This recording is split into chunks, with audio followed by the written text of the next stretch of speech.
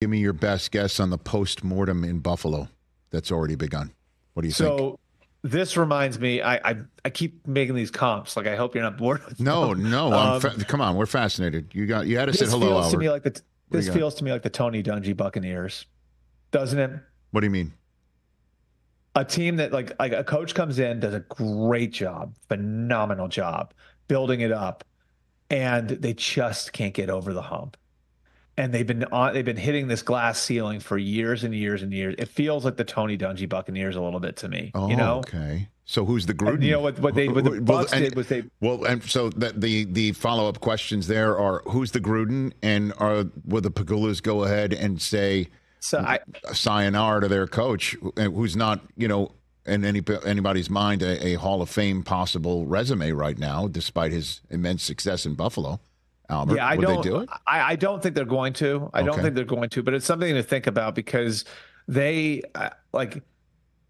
does it feel like something needs to be shaken up a little there? Whatever it is. I mean, what else is there? The defensive coordinator, the offensive coordinator, and I don't know. Tough. And that's the thing is like, have you gotten to that point where it's like this is the only thing left? Well, I mean, the special teams coordinator, because Bass missed a field goal, and once upon a time there was a 12th man on the field. I mean, I'm being facetious, but it really, I don't know what else to say, because the one thing we're not coming out of this game saying that one decision, that was ridiculous. Right. We're pointing at that moment they lost to the Chiefs, And then the flip side of it, Rich, is like that. Like you go back 5 years, Connor Orr, who I work with at SI, like brought this up on our podcast a minute ago. Mm-hmm.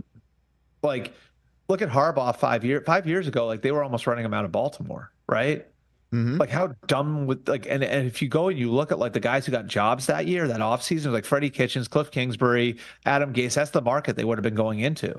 So that's the flip side of it is like, you've got a guy you're comfortable with who's clearly good at the job. Like, do you want to go back into the wilderness? Yeah, I know. But this wilderness has Belichick, Harbaugh, and Vrabel sitting in it, brother. That's the thing. Yeah. I mean, it's a different wilderness, to say the least. It's not the wilderness. Yeah. And you have Josh Allen to offer up, right? Like, you have, like, hey, come coach Josh Allen. With the OC in place. With the OC in place. I mean, I think clearly Joe Brady and Allen's come out and said, I don't want to change the offensive coordinator. Yeah. And he also said, hey, McDermott leaves the offense alone.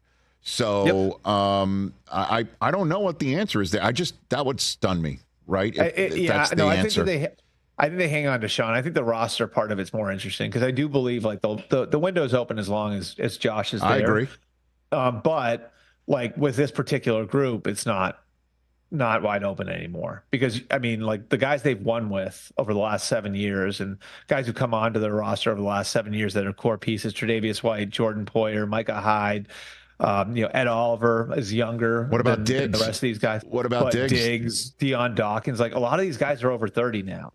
Like, so there's like the big picture, like, do we run it back or do we start to retool a little bit? Question 2, particularly in a year when, now this could be restructured. So, the number's malleable, but they're looking at like a Josh Allen's cap number tripling next year.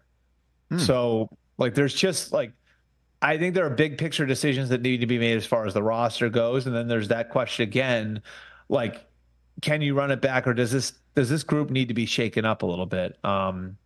They've obviously done a great job building there, but it feels like this offseason is a very real crossroads for them. Catch the Rich Eisen Show every single day on the Roku channel, 12 to 3 Eastern for free.